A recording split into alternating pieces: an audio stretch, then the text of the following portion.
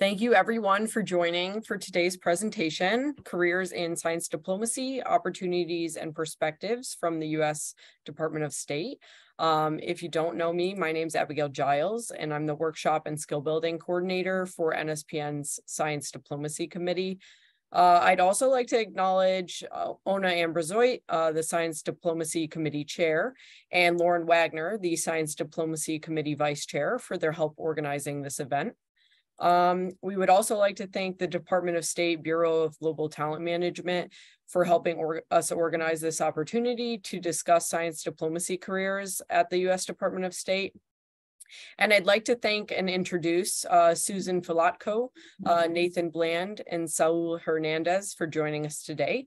3 foreign service officers currently serving as diplomats-in-residence at various locations in the United States. In this role, they are working to recruit talented individuals from across the country for career and student program opportunities at the Department of State. And today they will be discussing their careers at the Department of State, other career and fellowship opportunities, especially those with an emphasis on science and science diplomacy in action. So thanks again for joining us, and I'll go ahead and pass it over to you.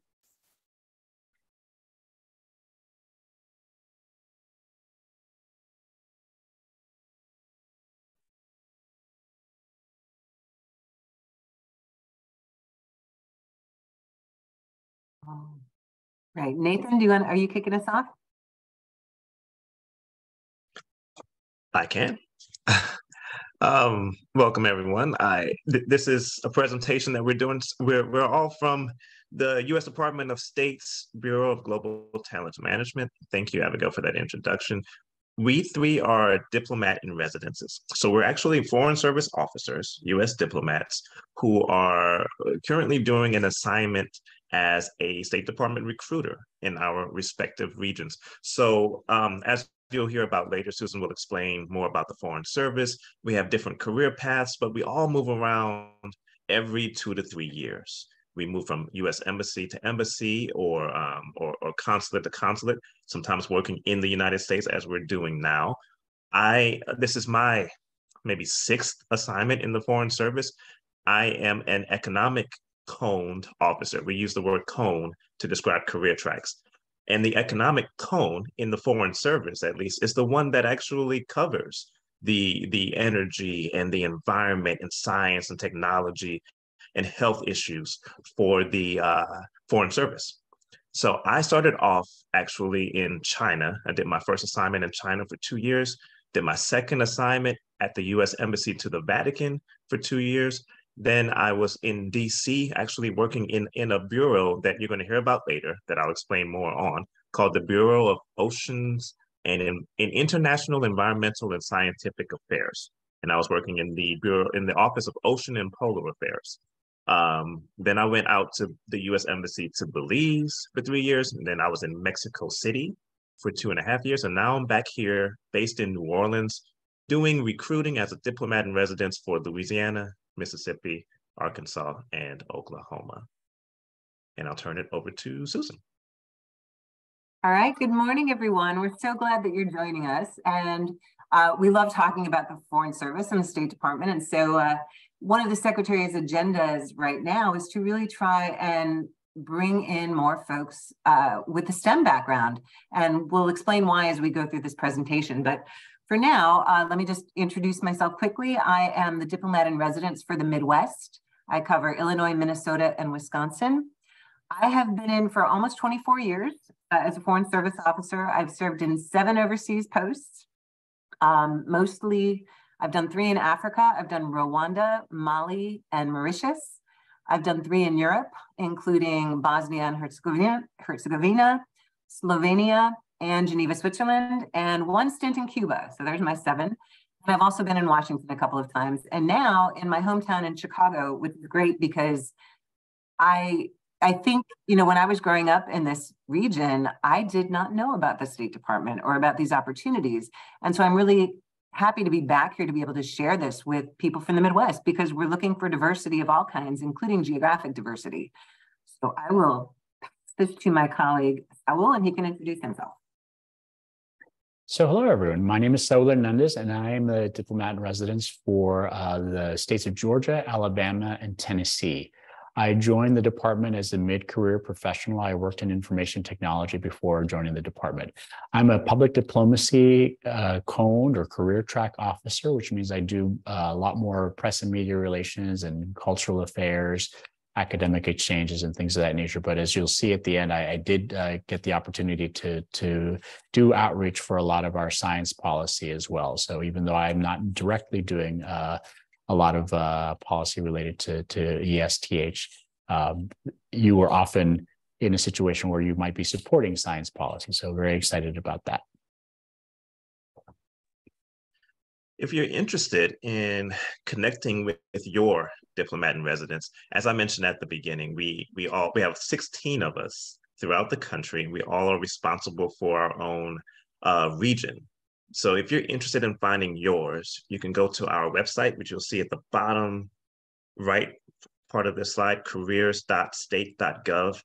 When you get there, there'll be a banner, and on the top right, you can click on About, and then click on Connect with a Diplomat. And you'll come up to this map. It's an interactive map. You just click on the region that you're from, and you'll find your diplomat in residence. As Susan mentioned, we are the ones responsible for reaching out to student populations, professionals, anyone in our regions who may be interested in careers with the Department of State to help provide advice and information and hopefully get you to where you want to be. Thanks, Saúl. All right, I'm going to start with an overview of what we are, who we are, what we do. The Department of State, obviously, we are the United States government's foreign affairs arm. We are serving at embassies and consulates around the world. There are some 275 separate missions, embassies and consulates. And, you know, primarily we are advancing the administration's policy. We are taking care of US citizens who are traveling or living abroad. Those are our main missions.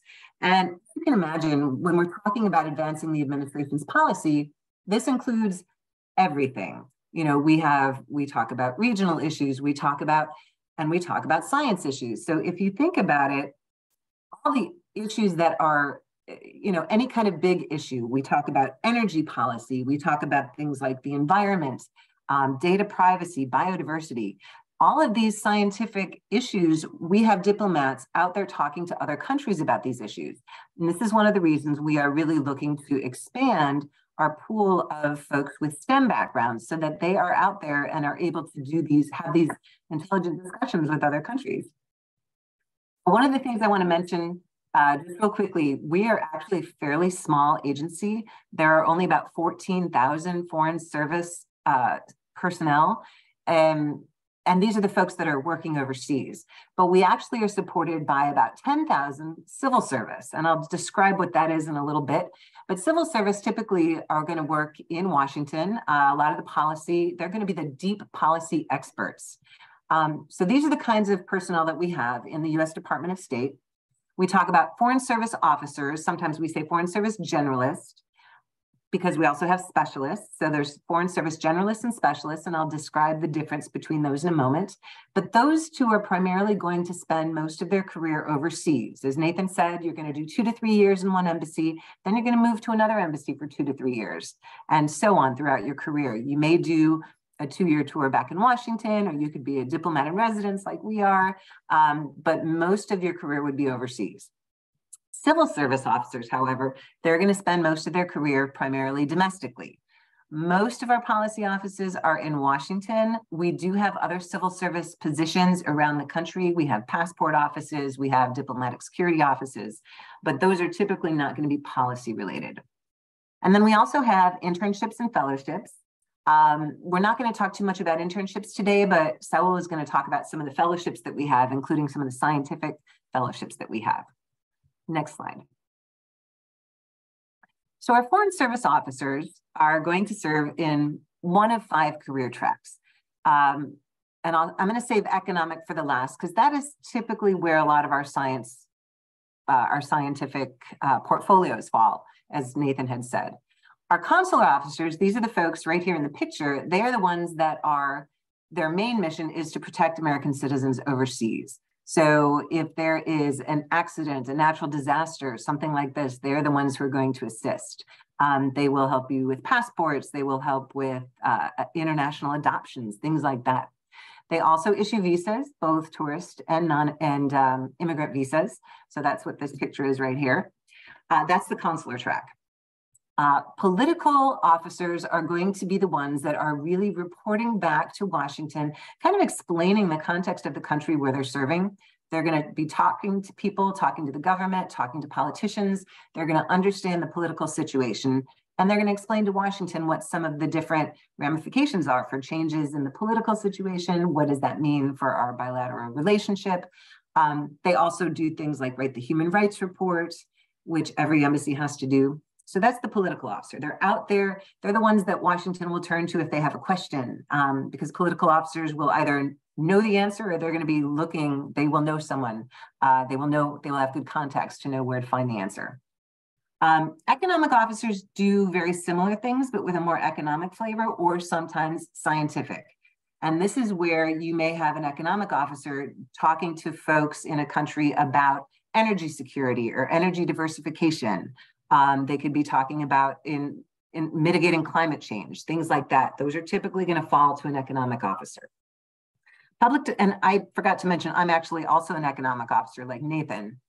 Saúl said he's a public diplomacy officer. These are the folks that are out there working with the press. They're the public face of the embassy. So they're going to be talking to basically the people of the country and kind of explaining who we are as Americans and our values. And they are doing this by cultural diplomacy. They will bring over cultural exchanges. They do educational exchanges. And they're also the ones that talk to the media. And then finally, we have, obviously, with 275 embassies and consulates, we need a management team. So you can come into the Foreign Service as a management officer and kind of work your way through human resources, budget and finance, all of those things. And that's the management track. So as we said, economic officers typically will do the scientific portfolios.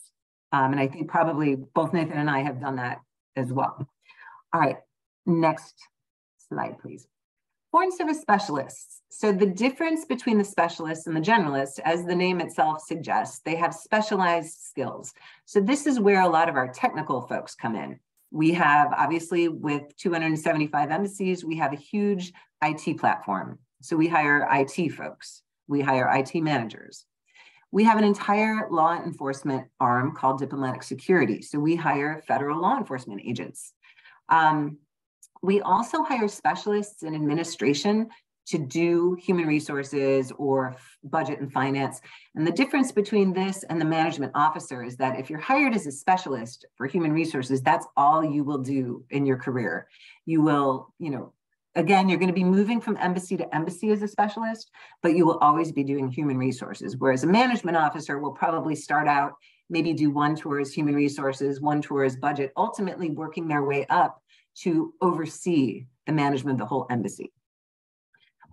We hire engineers. We're building embassies. We are upgrading, updating embassies, so we hire engineers. We hire facilities managers because somebody needs to maintain these facilities. And then medicine and health. A lot of times we work in places where the healthcare system is not as good as it is here. So we will sometimes have our own doctors at the embassy. We hire nurse practitioners. We hire physician's assistants, and they will be primary care providers for the embassy community in certain embassies around the world. And then finally, we also have resource centers in some embassies. So we will hire educational cultural affairs people. We hire librarians to run resource centers. We hire folks to do English language programming in countries where English is not the native language. So there's a little bit of everything, but these are the specialists.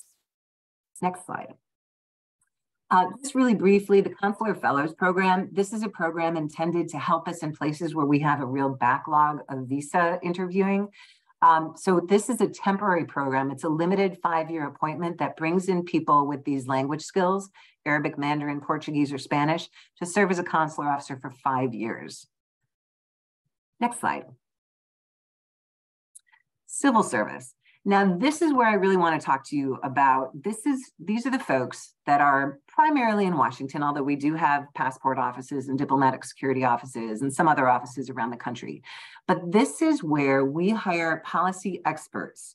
You are going to, and this is where we really are looking for STEM majors as well. We want them both in the Foreign Service as an economic officer, as a generalist, but we're also looking for folks with very specialized knowledge to work in the civil service and help work with the policymakers on policy, because we don't have the expertise ourselves in a lot of these. So we are looking for folks who are specialists in particular STEM fields. And we're going to talk a little bit about some of the offices that we have, but you know, they run the gamut. We have a cyber and data policy office. We have an environment office. We have an energy bureau. So this is where we're looking for this deep expertise. Next. All right, so who are we hiring? All of our jobs require US citizenship. So that is kind of the bottom line for that. To be a Foreign Service officer, you have to be between 20 and 59 because we have a mandatory retirement age of 65, and that's mandated by Congress. For diplomatic security agents, that's the federal law enforcement arm of the State Department, there is an upper age limit of 36 for that one. For specialists, obviously, they're going to need specialized knowledge. IT folks are going to need certificates. Obviously, engineers need engineering degrees and some work experience. For the civil service, these are going to be specific positions advertised where they're going to be looking for a certain amount of work experience or a certain degree. So they're going to be each of the civil service positions are going to be very specific in what they're looking for in terms of background. Next slide. So how do you find out about these? So the Foreign Service officer, or the Foreign Service generalist, we bring people in a cohort, and we're hiring many people every year. And the way it starts is with the Foreign Service officer test. It is offered 3 times a year, February, June, and October. And at the time of the test, you're going to register for the test and you submit an application. And that kicks off the whole process. It is a lengthy process to come in as a Foreign Service officer because there's a testing process. There is an oral assessment as well, which is kind of a day-long series of exercises, group exercises, individual exercises. And then there's a medical clearance and a security clearance, a background check. So if anyone's interested in the Foreign Service, just know that it is a lengthy process. It can take a year or more sometimes. So if this is an avenue you'd like to pursue, you do want to figure in that timeline in your planning. So if you take it in June, you know, you might not have another job offer for another year until the following summer. For Foreign Service specialists, careers.state.gov, you can go there. There is a section on the top you can click on that says, I think it says apply. It will show you which specialist positions are open at any one time. Some of our specialist positions are open all year round. Some of them only open for a few months at a time and then close. So you can look online to see which ones are open. And it's a similar process to the Foreign Service officer in that there is a test, but it's going to be a specialized test for whichever specialization you are applying for. So those can also take some time as well. And you also, because for both Foreign Service officers and specialists, you are required to be worldwide available because you're going to spend much of your career overseas. That's why we need the medical clearance and the security clearance. Civil service operates differently, and we do not hire as a cohort in general. Typically what's going to happen is, let's say the Office of Oceans Environments, they are going to look for an environmental expert. They're going to submit a job application, a vacancy announcement on usajobs.gov. So this is where you're going to go if you want those domestic policy jobs, is usajobs.gov. And you'll do a search under whatever your specialization is. You can type in keywords. Now, obviously, we're not going to be hiring an environmental policy expert every day. So there's a way that you can go on usajobs.gov and set an alert. So when, you know, the kind of job that you are looking for, when that is open, they'll send you a notification. So that's usajobs.gov. So for Foreign Service, both officers and specialists, you want to go to careers.state.gov. to start the process. That's how you register for the Foreign Service Officer Test. And for civil service, you want to go to usajobs.gov. Next slide.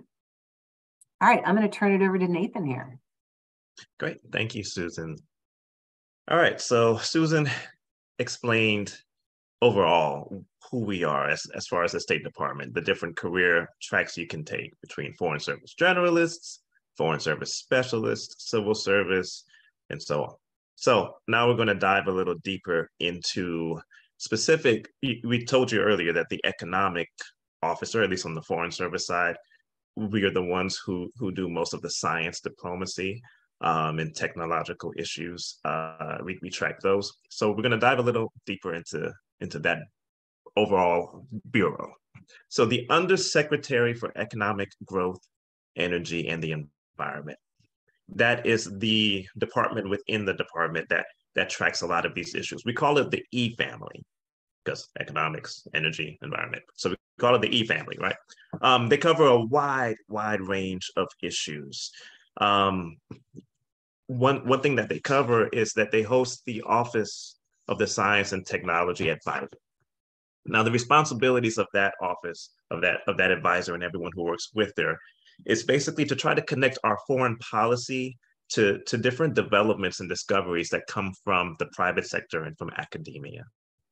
Some of the priorities that they're tracking currently include like 5G technology, semiconductors, surveillance technology, rare earth materials, things of that nature, things that are important to our nation's foreign policy and our national security. And keep in mind that everything that I'll speak about from this department is going to be related to foreign policy because that's what we do overall, right? We're the U.S. Department of State. We're the lead foreign affairs agency. So all of our science and technology issues that we cover are going to have some kind of foreign policy angle to it. And that's why it falls with us, right?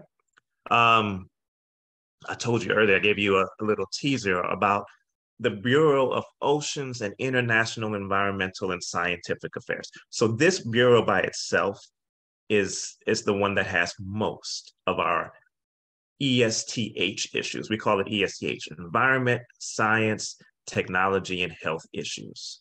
Under this bureau in particular, there's so many interesting offices. And that's where I worked for my third assignment. I was in the Bureau of Oceans and International Environmental and Scientific Affairs in the Office of Ocean and Polar Affairs. And I'll talk about that in a second.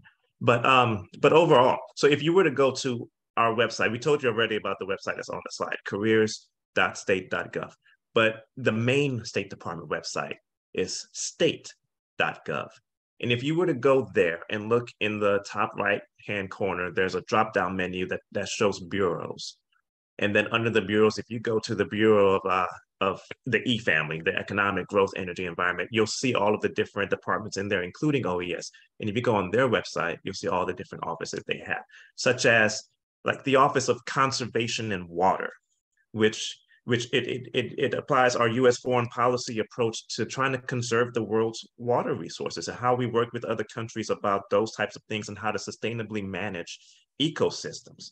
We have an Office of Environmental Quality that basically works on international cooperation regarding pollution and different treaties that we're a party to regarding pollution. We have the Office of Global Change, which is basically climate change, right? So it's the office that works with other nations about how to tackle the issue of climate change. And so they have the lead on all of our foreign policy climate change policies, right? We have the Office of International Health and Biodefense.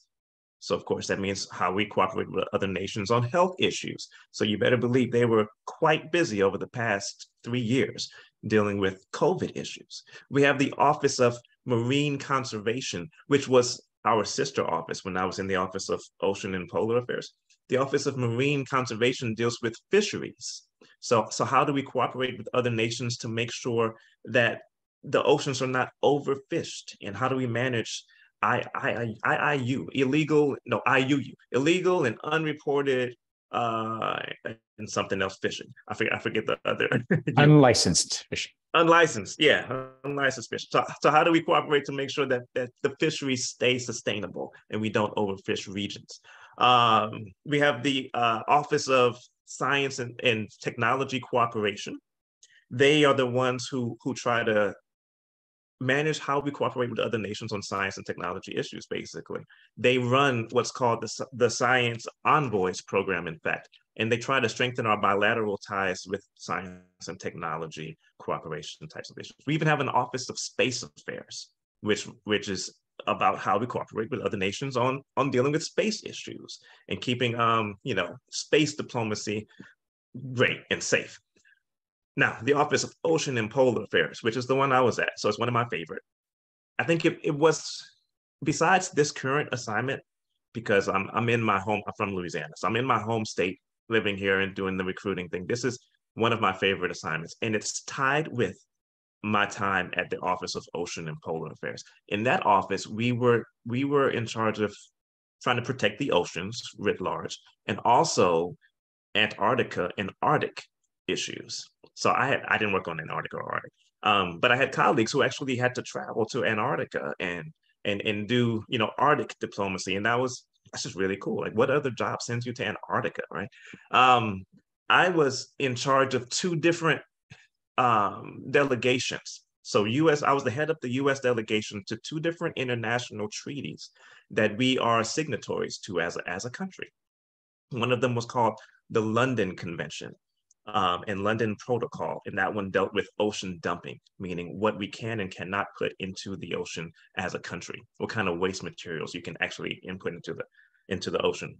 The other one was called the Cartagena Convention, which dealt with the protection of the marine environment for the Caribbean.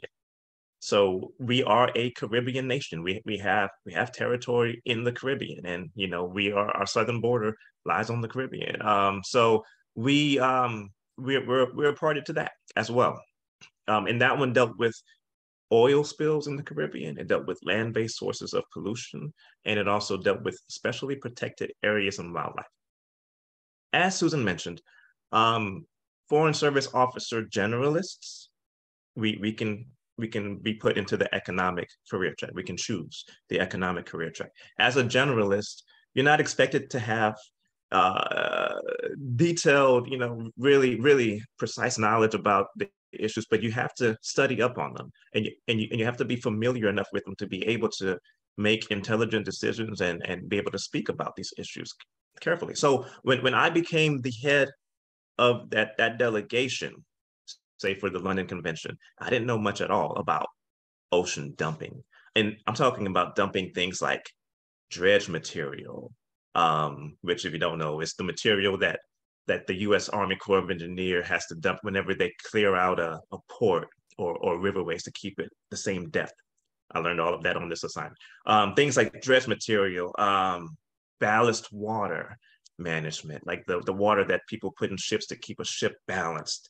Even things like ocean fertilization, which I hadn't heard of before that, but that's a climate mitigation technique where people can dump fertilizer into not people, but scientists, right? Have experimented with dumping fertilizer into the ocean to make a phytoplankton bloom to sequester carbon from the atmosphere and drop down to the bottom of the ocean and keep it there for years and years and years. That's all things that I learned about in that position. No prior experience. But this convention, since it deals with what gets put in the ocean, we needed to know about those things. Now, I wasn't, as I said, I was the head of the U.S. delegation to those treaties. So I wasn't the policy lead. I wasn't the technical expert on those issues. I worked with people from EPA, NOAA, the U.S. Coast Guard, the U.S. Army Corps of Engineers, the Navy, a wide variety of experts from other agencies, who knew these issues backwards and forwards. But when it came down to the international aspect of those issues, then I was the lead. So first, we would have to discuss various issues and come up with our own U.S. government points of view about what we want to push in those international conventions. So it took a lot of diplomacy internally first to get everybody in the US government on the same page as far as what do we want to push when we go overseas. So it took a lot of wrangling there. And that was part of my responsibility, was to try to get us all within the US government on the same page before we stepped overseas. Then when we did go overseas, it would be me as the head of delegation at the microphone in a UN type environment with other countries and their delegations doing the same thing. And I would be speaking on behalf of the United States about whatever our positions were related to dredge material, ocean fertilization, radioactive waste, whatever, But it will be positions that I had, one, studied up on myself, and two, was informed about by my colleagues on the delegation. So that's the kind of thing that we do. I did the same thing for the Cartagena Convention, related to those issues that I spoke about there in the Caribbean. Next slide, please.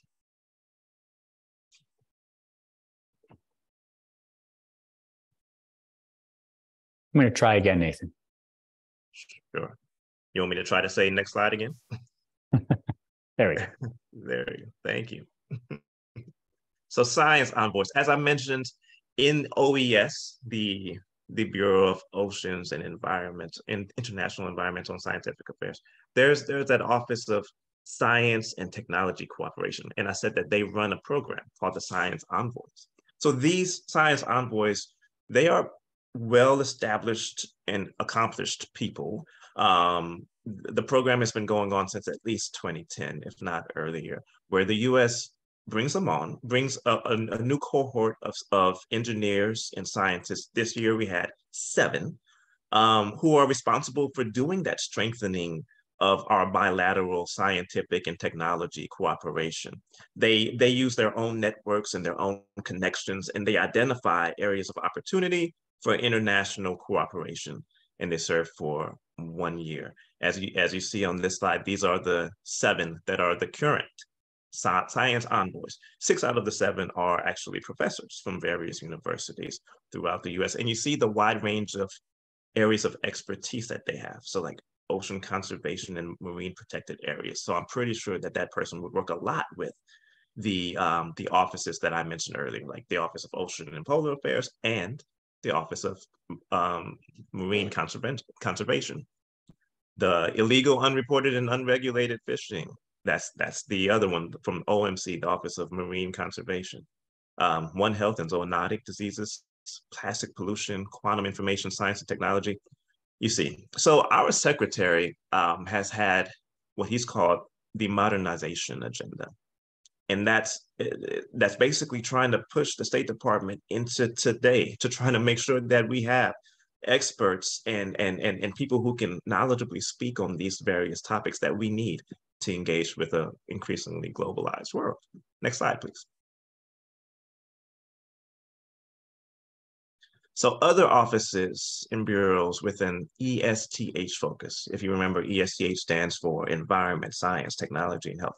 So these are the ones that are outside of OES, of the Bureau of International Environmental Oceans and International Environmental Scientific Affairs. So we have the Office of the U.S. Global AIDS Coordinator.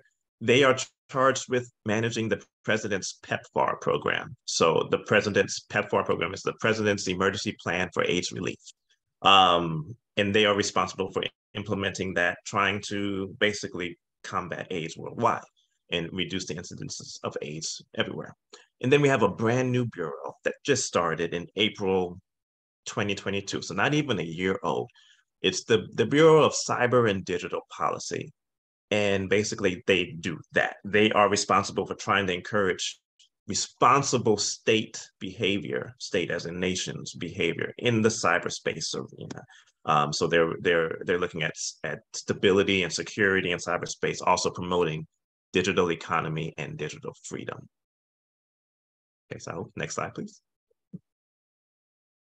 All right. Well, thanks very much, Nathan, for that great overview. One of the reasons that we're very excited to speak to you as an audience is that there are specific professional fellowships that are open to the scientific community. And actually, last week, I participated in an Ask Me Anything with some of these science and technology fellows. And I was pleasantly surprised to learn that right now the department has 62 of these science and technology fellows who are working on projects and working in bureaus and offices throughout the Department of State.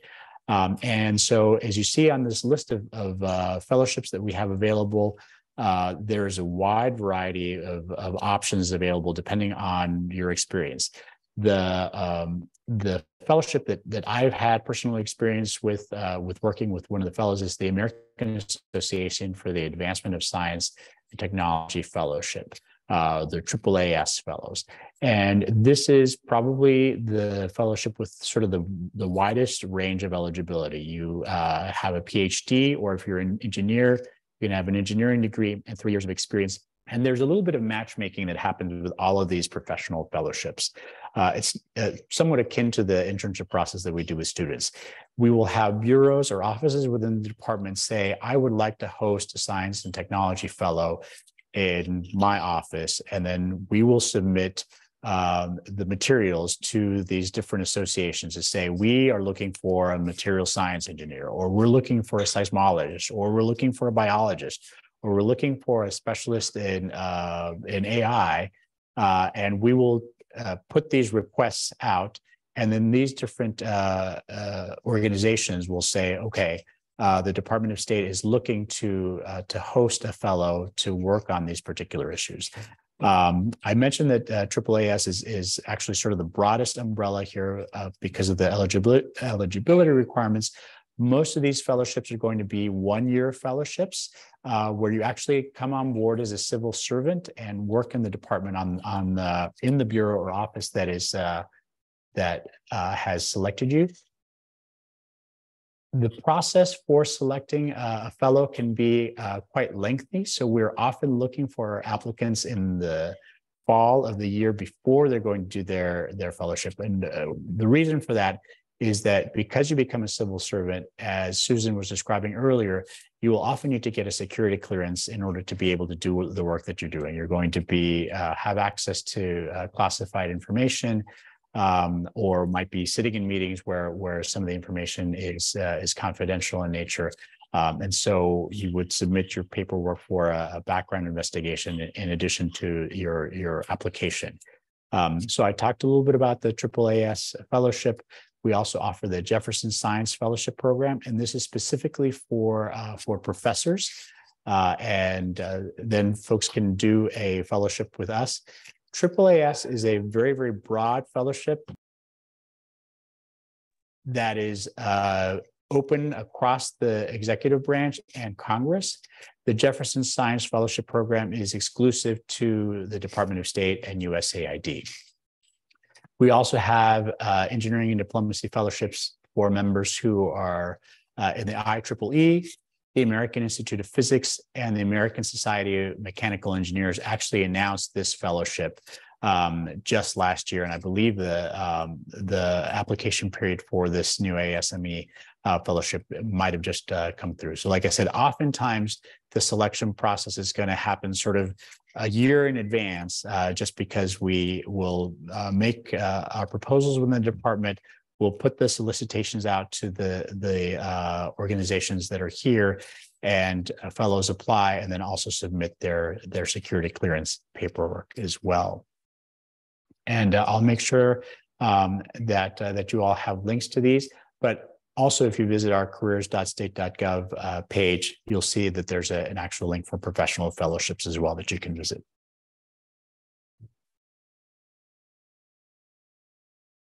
And before I turn it over to questions and answers, I talked a little bit about the fact that I am not a an economic officer, but much like Nathan, when I was doing public diplomacy work, a lot of the programs that I was doing to explain our policy to foreign publics involved interacting with scientists. So the photo that you see at the left is from 2012. The US hosted the International AIDS Conference in Washington, DC. And at the time, I was working domestically on an assignment for what's called the Foreign Press Center to help foreign journalists get information from US officials about our policy, a wide range of policy.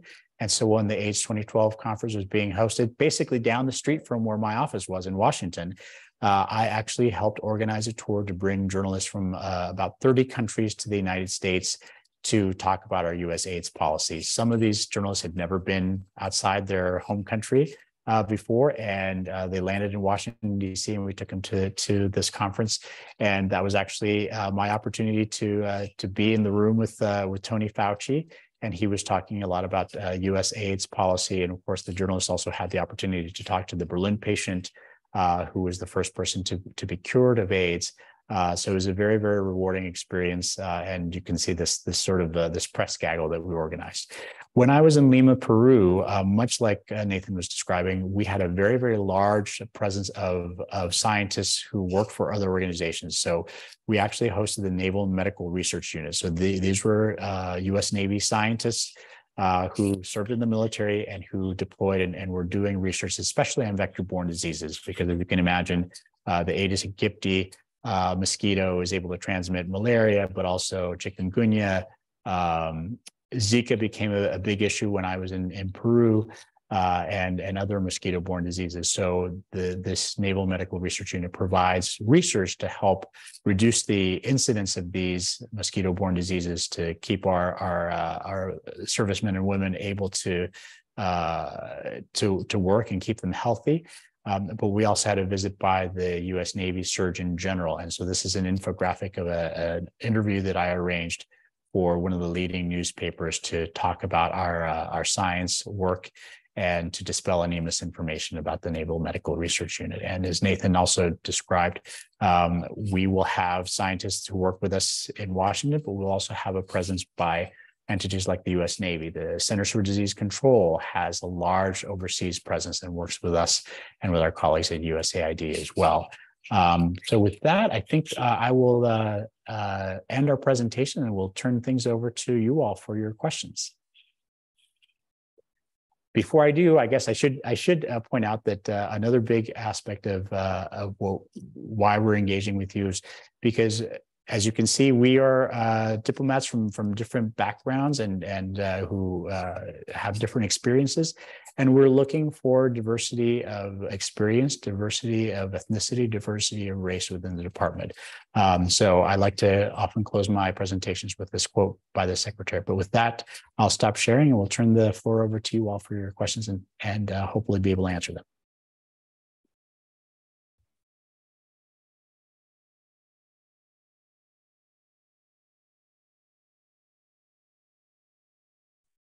I see a hand up from Mark. Are we supposed to say our questions or should we put them in chat? I apologize. I don't know the protocol. There is no protocol. You can go ahead and say your question, Mark. Okay, cool. Also, I didn't realize I'd be wearing this shirt today, but I am from Louisiana. I'm currently in Detroit, but nice. I'm from Baton Rouge, Louisiana. Anyway, I also didn't expect this, but I have been notified that I am a finalist for the Presidential Management Fellowship as of 12/15. So congratulations. Congratulations. Great. So I wasn't just trying to brag, although I am trying to brag. I was curious if you guys know of job opportunities through the PMF finalist job board, because I know you guys were listing the different fellowships. I didn't see the PMF listed there, so I wasn't sure if that is listed on the job board and if similar opportunities are there as well, because that's something I would be interested in. I can take that one. I'll start off with that one and let my colleagues chime in. So I was a PMF as well, so you're in good company, I think. I started off back in 2004 as a presidential management presidential management fellow, and then later switched over to the Foreign Service after I passed my Foreign Service test. Yeah, I actually started in the Bureau of East Asia Pacific Affairs doing public affairs, like Saúl does that, like a public diplomacy career track person.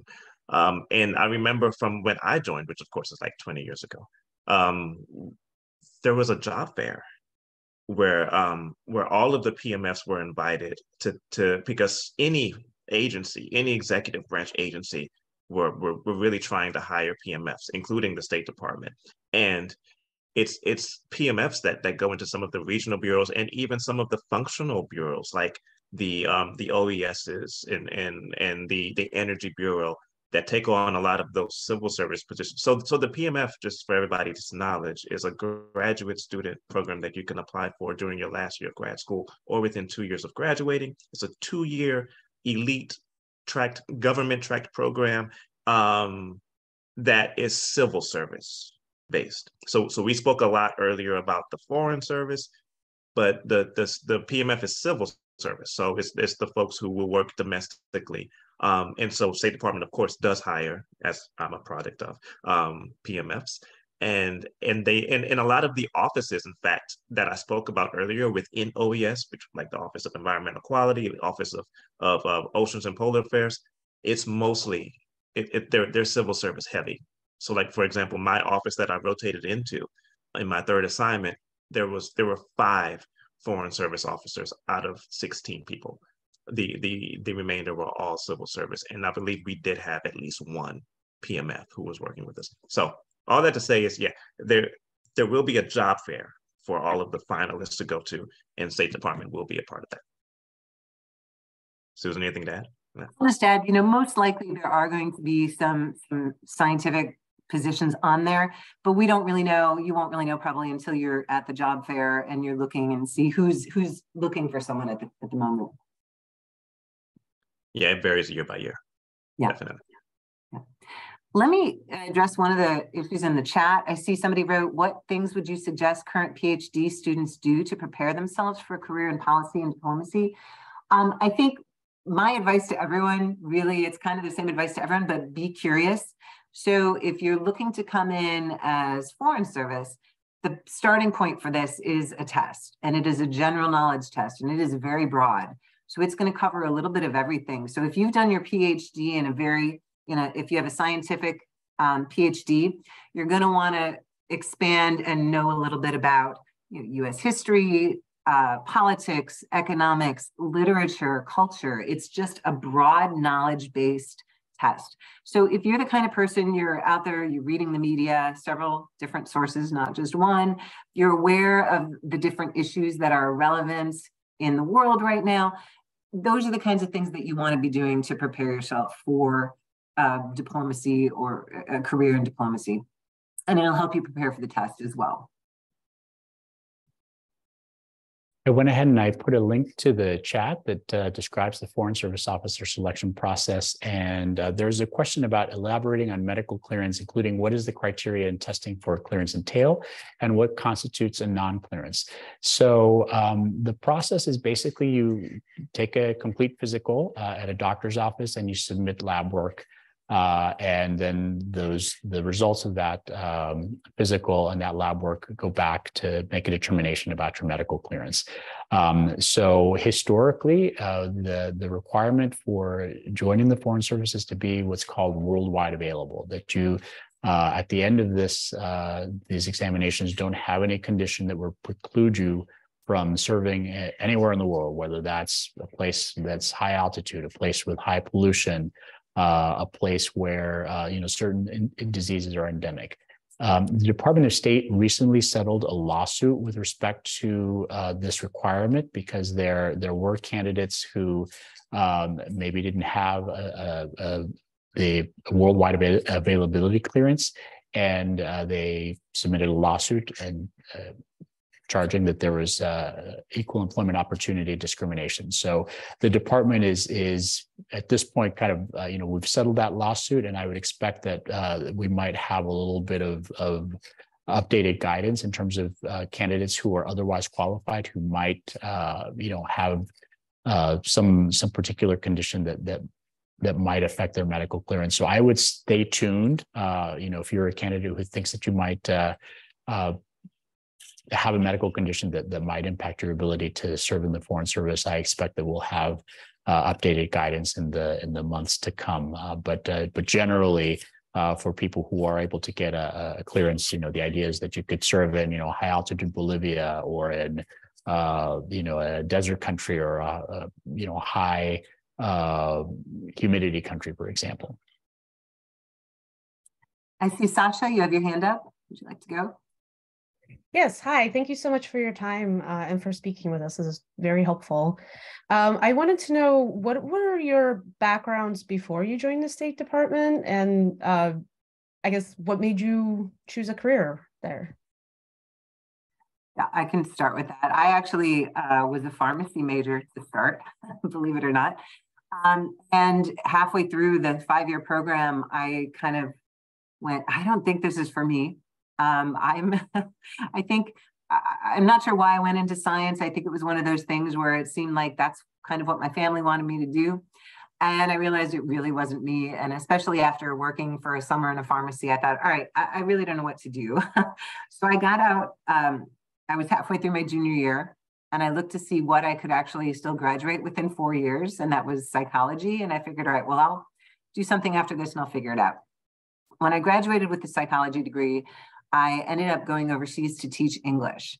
And that was really, because I always kind of wanted to travel, but it wasn't until I got there that I thought, wow, this is fantastic. How do I do this? And so I taught English for a couple of years, kind of floated around Asia for a bit, and I was in Prague.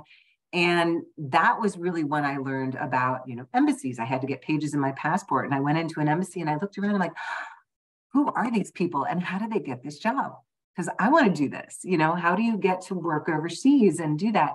And so I did go back to school. I got my master's in international relations, but that was only because I didn't have that background and I thought it would be helpful to pass the test.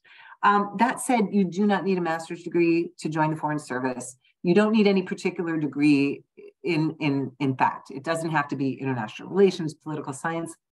A lot of people come in with those degrees, but it's not required.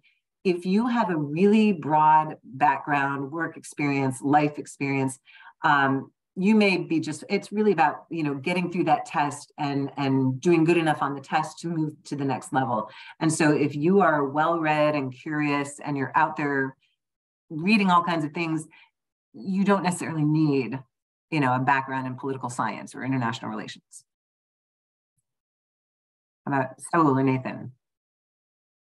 Sure. I grew up as the son of a U.S. Army service member, and we bounced around from place to place. And we lived for 4 years in Germany when I was a teenager, and so that really sort of whetted my appetite for living abroad and experiencing new cultures and learning new languages. And then I worked in the private sector for several years and always kind of hoped that my job would send me abroad. And I got the opportunity to take a couple of trips overseas, but never the chance to serve abroad, to work abroad. And then when a friend from college told me that his girlfriend had worked in Russia as a Foreign Service officer and in Switzerland and in Washington, D.C., I thought, that's what I'm looking for. I had always been interested in foreign policy. I wanted, I was inspired by my dad's example of service, and I really found sort of that opportunity to really flex those muscles.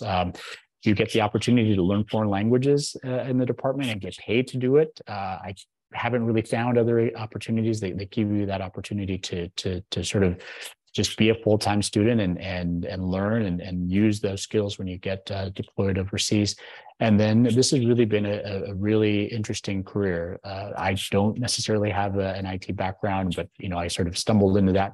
I was interviewing mathematicians and physicists for Fulbright programs in the Republic of Georgia to come to the United States, and had an opportunity to help advance their research. And I thought, sometimes you feel like, pinch me, how is it possible that I'm doing something like this? And in 2 years, I'll be doing a different job. I really enjoyed that opportunity.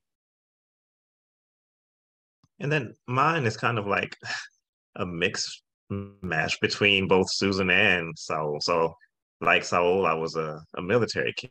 My parents were both in the Army.